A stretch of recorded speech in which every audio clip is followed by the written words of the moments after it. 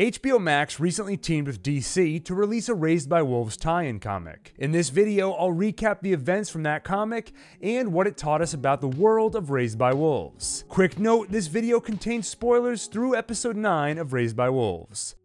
This story takes place during episode 1, before any of the Generation 1 children died.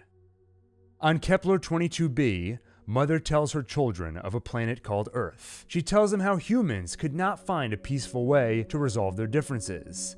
She explains, "An argument can never be resolved if one of the parties refuses to see reality for what it is, and so there was war."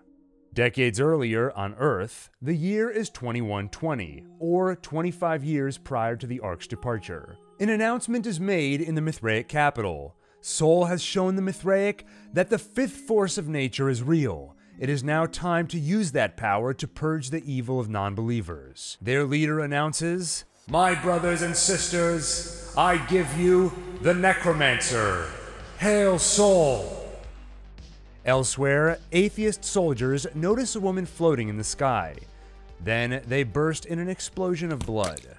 Back on Kepler 22b, present day, Mother finishes her story. She tells the children that believers claim the technical specs for necromancers were found in ancient scripture. On the other hand, she believes it was more likely stolen from an atheist nation. The atheists blanketed the world with bombs in an effort to stop the necromancers. But, Mother says, sadly, not only did this tactic fail to destroy the necromancers, it also rendered the Earth uninhabitable, which appears to be a risk on Kepler 22b as well. The children play with small stick necromancers they created, some of which they've lit on fire, which catches some of the crops. Later, Mother and Father discuss a plan to incentivize the children toward better behavior. Mother points out that this is difficult because the children know Mother and Father are programmed to nurture humans. They are incapable of doing the children harm. They decide to lie, as Mother suggests. What if we could convince them that necromancers are attracted to bad behavior? Father replies, the children aren't afraid of necromancers. They think they're exciting. However, Mother replies that if they teach the truth, that necromancers are built to torture and destroy, the children will be afraid. Campion is skeptical, but Mother and Father assure him the necromancers are coming. When Campion claims he's too fast for a necromancer to catch him, Mother reassures, it doesn't need to catch you, Campion. It need only raise its voice. And should you hear it, and you will as your hearing is very good, it will get into your brain and kill you. Campion is shocked. What do you mean? It can kill you with its voice? Yes, Mother replies. And with its stare, too. Don't ever look into their eyes. Later, Campion wakes from a necromancer-fueled nightmare. So, Mother calms him down by coming clean that the necromancers will never leave what remains of Earth. Maybe they took their scare tactics too far. Finally, Mother hums the song, which always makes Campion sleepy. And that's where the issue ends. This short comic was titled Hark the Herald Angel Sings, and it was written by Raised by Wolves showrunner Aaron Guzikowski, with art by Megan Hetrick. No release date has been announced, but there will be another issue bridging the gap between seasons 1 and 2. Now that we've recapped the story, I just wanted to point out a few interesting bits of world building that came from the comic. First, we get a glimpse of the Mithraic capital. We don't see a whole lot, but it definitely gives off the vibe of an empire. Further, we hear them refer to dark photon energy as the fifth force. In the real world, scientists have identified 4 basic forces of nature: gravitational, electromagnetic, strong, and weak.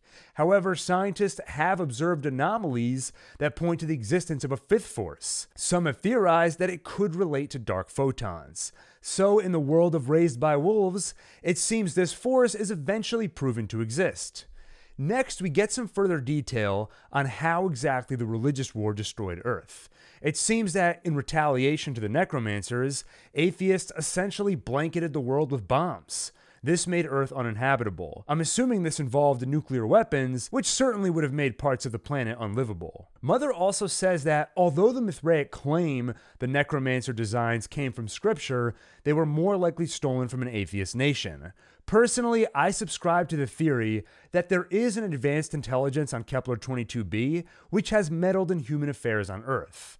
So although I'm skeptical that necromancer designs came from ancient scriptures, I do think it's likely they were given to the Mithraic by some outside force. Finally, although we know that a necromancer's scream and eyes can be dangerous, Mother's phrasing was interesting. She says that when you hear their voice, it gets into your brain and kills you. She also says they can kill you with their stare.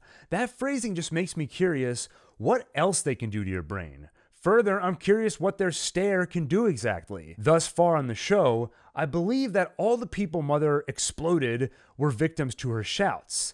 I'm curious what she can do with just her eyes. Anyway, I think we can wrap it up there. Let me know in the comments if you noticed anything else in this comic that I missed. And if you enjoyed this video, please go ahead and hit the like button, hit the subscribe button, and hit the bell icon for more videos like this one. Every time someone likes or subscribes, it's a big help to the channel and personally gets me that much more excited to do the next video. So I really appreciate it. And I'll make sure to cover the next issue whenever it gets released.